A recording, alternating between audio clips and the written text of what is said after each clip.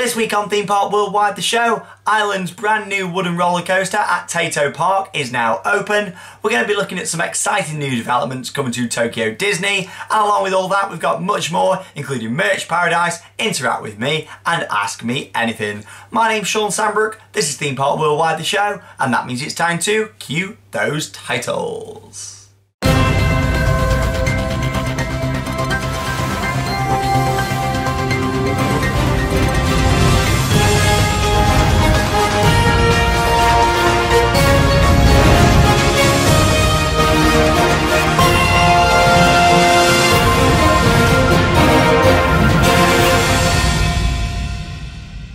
And of course, a very warm welcome to this week's episode of the show.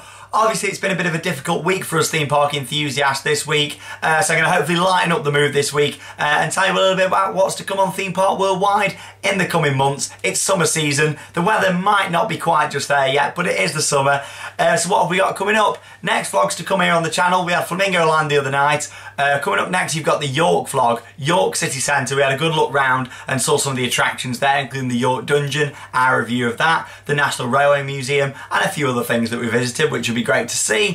Following that, we've got our Fantasy Island vlog later this week, and also Butlins Skegness, where we're going to be at Butlins looking round, and also Bottoms Pleasure Beach, which is down in Skegness Centre itself. Some really good vlogs to come on the channel. Next week then, we're going to be on location with the show at Thorpe Park and Leesburg Amusement Park in Sweden as well. Along with a vlog from Leesburg that'll be online next week as well, later next week here on the channel. Following that, at the end of June, we're going to be at Tivoli Gardens in Copenhagen, where we're going to be heading over to Denmark, seeing the park for the first time. Again, there'll be a show and a vlog from the parks as well. We're also going to be visiting Bakken, which is another smaller park in Copenhagen. So quite a lot to come in June. Busy time for us here on the channel and lots to see and do. On another note, I don't know if any of you noticed, but our subscriber count here on Theme Park Worldwide has gone through the roof lately, and we are about to hit a massive number, and a really big number for me, and it's 20,000 subscribers. I'd like to thank every single one of you for watching these shows, the vlogs, any on and off ride videos that we're doing on the channel. Obviously we're coming up to 1,000 videos as well, but what's going to come literally in the next couple of days is 20,000 subscribers. So thank you all of you very much. Obviously Theme Park Worldwide in its 4th year now. I wouldn't think that in that short space of time we could grow to be such a big channel. It just shows how many of you out there love theme parks. You don't have to be a theme park enthusiast and know how many bolts there are in roller coasters to enjoy our channel. Our channel is about having fun, reviewing the park, seeing what there is to do, and obviously giving you any tips to go out there as well. So obviously it's great for everyone, and I'm really glad you are all enjoying Theme Park Worldwide. Obviously it's a great year for us. We've got California coming up, the big trip of this year later on in September as well. So thank you all very much for all the support. I do really appreciate it. Anyway, that's all for our Theme Park Worldwide news. Let's move in then to this week's News Off the Rails.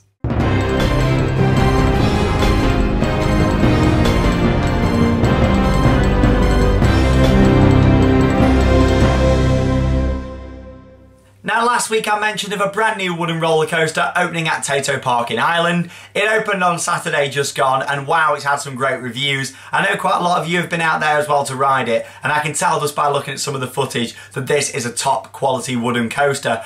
Obviously it's been made by the Gravity Group. They designed this awesome ride, and the pacing of it looks fantastic. 2.5 minutes of sheer excitement. From the top of that lift hill all the way to the brake run, it's got some great speed to it. It carries the speed really, really well, which is great to see. Looks like some great drops and airtime in there. And it just looks like a fantastic ride. I can't wait to get out there to Ireland next month. That's July 2015 here on the channel, where I'll be riding it. This thing looks absolutely awesome. The pacing, like I say, is great. As it goes round them corners, it's really picking up speed, and it carries it all the way to the end. It does feature an overbank. They're sort of classing it as an inversion. Whether it's an inversion or an overbank, I'll leave you to decide. I personally would class it more of an overbank. It sort of tilts you on its side, sort of like this. Looks amazing. The speed through that looks great as well. It's a lot longer ride than I was expecting as well from the Gravity Group. It just looks fantastic. I'm going to show you a little video now. Watch the reporter's face. It is quite funny as he enjoys the brand new wooden roller coaster at Tato Park.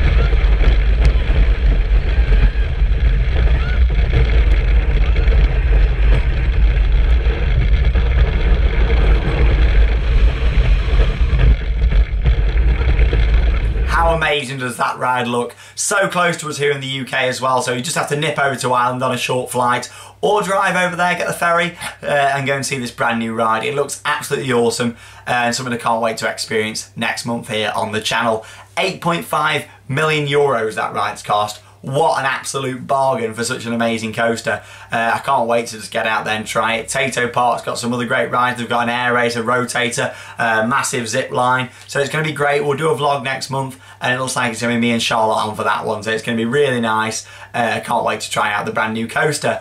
Now I keep calling it the brand new wooden coaster at Tayto Park, mainly because I'm not too sure how you pronounce the ride's name. Obviously I'm not Irish, but well, I'd be worried if this accent was Irish, more Stoke-on-Trent. But yeah, any Irish people out there, could someone send me a voice recording of how to pronounce this coaster? I call it Shawshallain, but I don't know if that's right. It's probably not. As you know, I struggle to pronounce people's names, never mind Irish named roller coasters. But hey ho, it looks great. Even though I can't really pronounce the name, it looks awesome. Here's a little shot of the grand opening, the entrance there as well. Really nice piece of entrance archway theming. Again, it reminds me of Woden so much, the way this ride is. Obviously, Woden's a GCI coaster, but just in terms of the looks and the feel for it, you know, it does look quite similar. So really, really pleased. Really good ride there. Moving on then to Tokyo Disneyland. Now I mentioned earlier in the year about some of the investments going on. Got a few more details. Of course, Fantasyland is having a huge redevelopment over the park over the next few years. Basically, they're retheming two of their areas in Fantasyland to Beauty and the Beast and Alice in Wonderland. Got a little concept image to show you there. That looks really nice actually. You can just see Beauty and the Beast in the new area, castle in the background. Looks really good to see the improvements. Now, something that really interests me is the park called Tokyo Disney Sea. It's their second gate park. It's located right next door to the main Tokyo Disneyland. And wow, Disney Sea looks great. You've got a different version of Tower and Terror in there and all sorts of things. But what they're actually going to be putting in is a brand new sort of area. It's the 8th sort of island to be built there, and what it's going to be, it's going to be based on Scandinavia. Rumoured to have a large e-ticket frozen dart ride in there as well that I'd like to see go in at the park. So yeah, it's the 8th themed ports. All the ports there look amazing. You know, it just looks like a beautifully themed park. Some of that theming reminds me of Islands of Adventure at Universal and Portaventura sort of mashed together to create what is probably the most beautifully themed park there is out there in the world. Not only then are they putting in that new attraction there, they're also announced that they're going to be opening another brand new ride, and it's going to open in 2017. It's more like a 4D cinema, this one, but it's based on Nemo and Dory. It's going to the Port Discovery section of the park. It's going to be a sort of an interactive ride where you're going to sit on like a simulator slash 4D cinema, and there's going to be all sorts of effects. But for £25 million, that's a conversion rate from their currency over there. It's a lot of money to spend on what is basically a glorified 4D cinema. But knowing Disney, it's going to have a lot more special effects and stuff to it, and theming, which is going to make it amazing. So again, here's a concept image of how that looks. There you go. You can just see it is based like a normal 4D cinema, but it will have some surprises. It's Disney, they like putting in the little surprises there. The current Storm Rider simulator, what's there at the moment, rumoured to be closing in May 2016 to allow for construction to begin. So yeah, it's going to be a big ride, and you're going to get shrunk down to the size of a fish in that attraction and explore the vast underwater world from Finding Nemo and also Finding Dory as well. Great Disney film, Finding Nemo, absolutely love it. So there, looking good. Finally then, in our news for this week, and news off the rails, is a bit of sad news but also happy news from Dreamland in Margate. I'll start with the happy news. The happy news is Dreamland in Margate, just a couple of weeks away now from opening. Obviously this park shut down many years ago. There's been fires, there's been all sorts. It's had some bad luck, that park. It's now opening Dreamland Margate as a heritage park. Loads of new attractions going in there. But this is where the sad news comes in. Unfortunately, their signature ride, the Switchback Railway, is going to be closed from the opening of the park in a couple of weeks' time. It won't be finishing in time for the grand opening, which is a shame. But if you are going that day, or while it's closed, you are going to get a free ticket to come back to the park when they announce that it's open. The reason it's not finished, the track and everything's all done on the station, is the trains. They're still finishing restoring them trains. But I've got full sort of credit to them for doing this, and the fact it's going to be a little late isn't a big issue. I mean, they're giving out complimentary tickets to go back, so that's really good of the park. Don't let that put you off. Like I say, A, you get a ticket to go back, plus you also get 17 other attractions, you know, upcycled retro rides, what are in there as well, all sorts of different amusements, and they're going to be open. Not to mention as well the roller disco, what they've got, pleasure gardens as well, and arcades and sideshows, all sorts of stuff from the golden age of the British seaside. Going to be really nice to check out Dreamland Margate when it opens in a couple of weeks' time. We'll be there later in the year when the Switchback's on, and I can't wait to show you guys here on the show.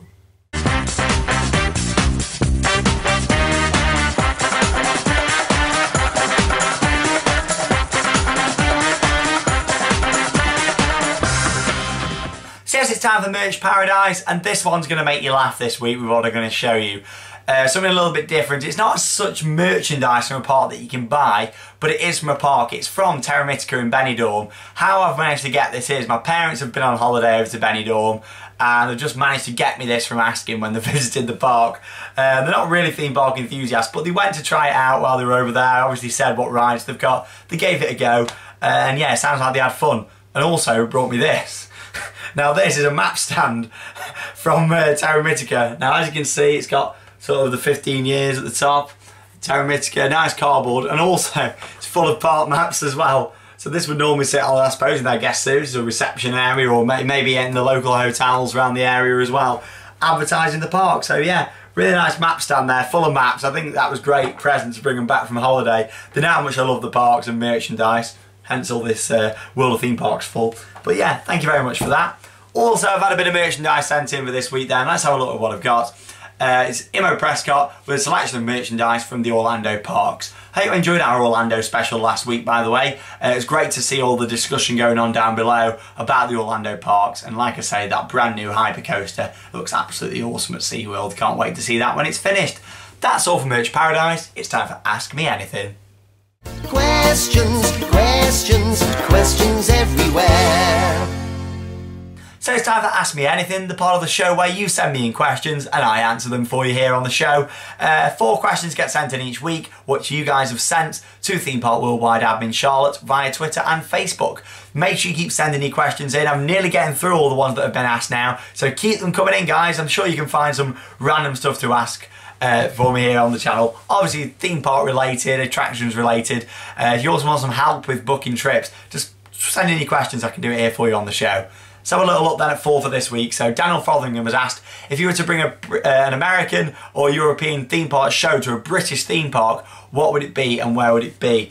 Wow, it will be Park Asterix, the massive stunt show they've got there with all cars and explosions. There's even a cruise ship on the back what splits in half. It is in the Asterix vlog if you check it out on the channel.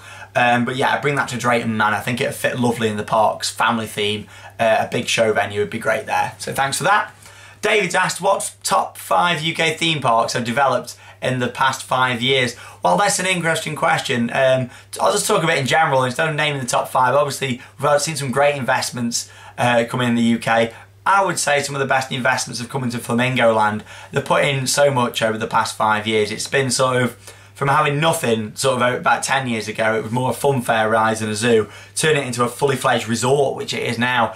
You've had rides like Kamali, Mumbo Jumbo, Velocity, Flip Flop, Pterodactyl, Dino Stone Park. So much stuff's gone in, along with improvements to the zoo to turn it into one of the best theme park zoos, if not the best theme park zoo there is out there.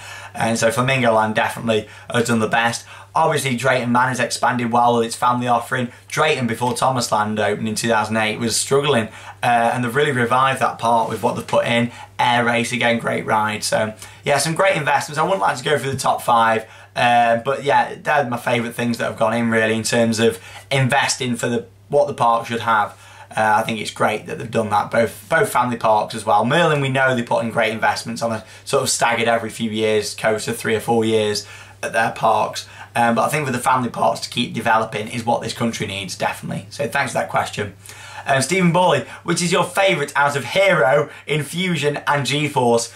He's obviously watched a lot of vlogs. You know that they're 3 coasters what I'm not really massive fans of, but Hero out of them is the worst. Infusion's bad, but you know, which is my favourite? It's got to be G-Force, mainly because I do like the lift hill. Yeah, it's a bit uncomfortable, you know, on the body with the restraints, but yeah, it's quite good. So definitely G-Force. It's good out of them 3. So there you go. Finally, Nathan Porter, how many roller coasters have you ridden? Oh, wow. I'm in the process of updating my coaster count at the moment, but it's over 400. It's a lot of rides. That's everything from a little funfair go-gator coaster to a huge coaster like Shambhala. So you gotta love how you use Shambhala with the reference. You should have expected that to come in somewhere. But yeah, there you go, over 400 coasters and lots more to ride. I mean, going to California, you're going to get loads of new credits there as well. But it's not just about coaster credits that I like, it's the dark rides, the water rides, the flat rides that I'm massive fans of. I'd say I enjoy dark rides just as much as I do roller coasters. If you're not sure on the term dark rides, stuff like Jewel at Alton Towers, Transformers, Universal, you know, all them sort of rides. I do love my dark rides too. Thanks for your questions. Send me in some more. Keep them coming, guys, for me and Charlotte. I'll answer 4 more next week on location on the show.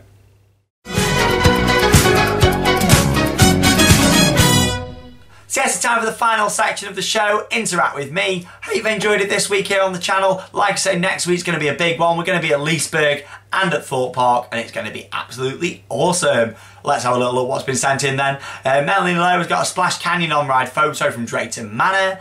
Cameron Sadler with a G-Force on-ride photo, also at Drayton Manor. Thanks for those, guys.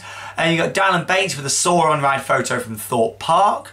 Nick Jones has had a photo with me there at Alton Towers. Great to meet you there. Loving the purple that I'm wearing. Next up then you got Mark Cartwright with a photo at the Chained Oak. Yes, the Chained Oak, it does exist. If you didn't believe the hex story, go into Alton about a mile away from Alton Towers and you will see the Chained Oak tree still with chains on. Amazing. Good luck to Ormiston Maritime Academy who have their exams this week. Hi out there to all of you and good luck in your exams. I'm sure you'll do great. You never know, they might even take you on a trip to a theme park. So there you go. Heather Jones with a Swarm on-ride photo at Thorpe Park. I love the Swarm. Absolutely amazing coaster. And finally, Robert Lake. Now this is adorable. His daughter watches Theme Park Worldwide. Hi out there to you. And there is a photo of me and her. How adorable is that? I'm glad you like the show. It just shows our age ranges from people all the way down that age right up to, you know, whatever age you want to watch. I'm glad you all enjoy the show. Like I say, before I make next week's episode, we are going to hit 20,000 subscribers. So thank you very much to all of your support. And I look forward to the foreseeable future, bringing you stuff forever and stuff here on the channel. It's going to be great. I always get people asking me, are you ever going to stop? No is the question, because I don't just do this for you guys. I do it because I love looking back myself. All the vlogs and shows get put onto DVD and I keep it all.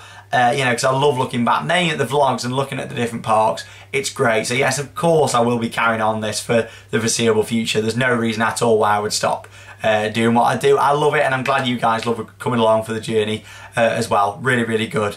Anyway, that's all for this week's episode of the show. Hope you've enjoyed it. I'll see you again next week. Enjoy the vlogs. Loads to come over the next few weeks now. It's vlog heaven this season. Absolutely loads. And that means it's time to cue those credits. See you later, guys. Have a great week.